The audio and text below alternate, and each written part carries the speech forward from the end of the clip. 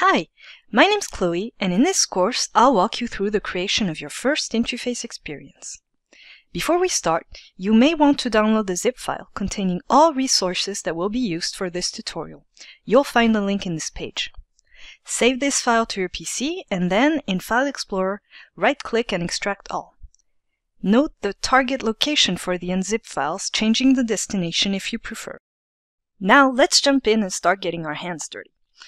Our experience will be about the famous painter Vincent van Gogh.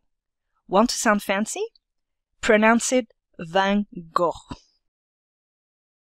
Composer is a what you see, what you get editor, known in the business as a WYSIWYG editor, which means your final interactive experience will look exactly like it does when you built it.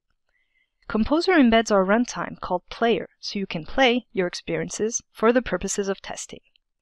When your experience is finished and ready for use in the real world, all you need is your project and a standalone instance of Player. Let's run Composer. To do so, use its desktop icon, or the Start menu on Windows 7 and Windows 10 PCs, or the Start screen on Windows 8 PCs. You are now looking at what we call the Experiences panel. On the new tab, select the very first option, the one titled Start from Blank. Give your project the name Van Gogh Experience. Click Browse to specify where on your PC you'd like this project to be saved. There's nothing wrong with accepting the default location. For display size, leave the default set to Full HD. That's 1920 pixels wide by 1080 pixels tall. We've chosen these settings because they match the display size of the devices we're targeting for this project. For your own project, be sure to specify the correct screen dimensions to ensure Composer presents you with the appropriate canvas size. Click OK. Look for the Scenes panel in the center of the blue ribbon at the top of Composer. This panel is used to list each scene, think of them as slides, in your experience. As this is a new experience, there's only one scene.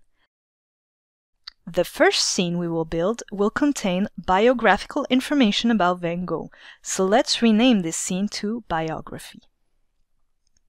Double-click the name Scene 1 in the Scenes panel and then type the word Biography, followed by the Enter or Tab key on your keyboard. Good, you've just changed the name. Right-click an empty part of the scene to show its scene's context menu. Click Set the Image Background.